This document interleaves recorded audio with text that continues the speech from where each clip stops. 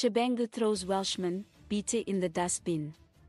Self-imposed and controversial Citizens Coalition for Change CCC Secretary-General, Sengezo Tshabangu, has fired the entire party leadership, saying their tenure of office expired. Those dismissed include Welshman Ncube and Tendai Biti, who hijacked the party from Nelson Chamisa early this year. The two used Tshabangu to frustrate Chamisa.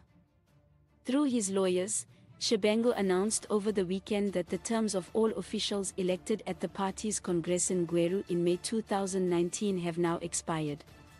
He asserted that all former MDC officials, including Welshman Ncube, who served as interim president, can no longer act on behalf of the CCC. It is misleading to suggest that anyone has been fired.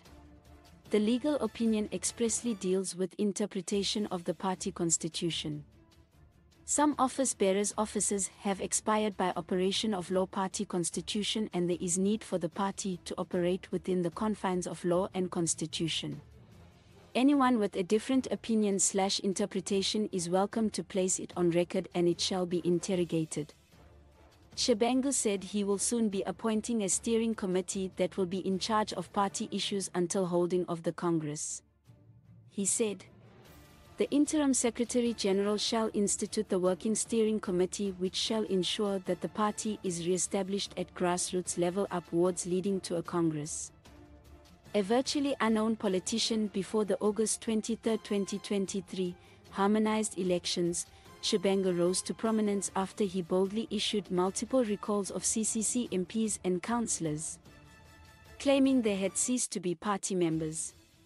His actions receive support from key figures, including the Speaker of the National Assembly, the Senate President, and the Minister of Local Government and Public Works, as well as the courts, effectively disrupting the CCC and leading to party leader Nelson Chamisa's resignation, which he attributed to infiltration by adversaries.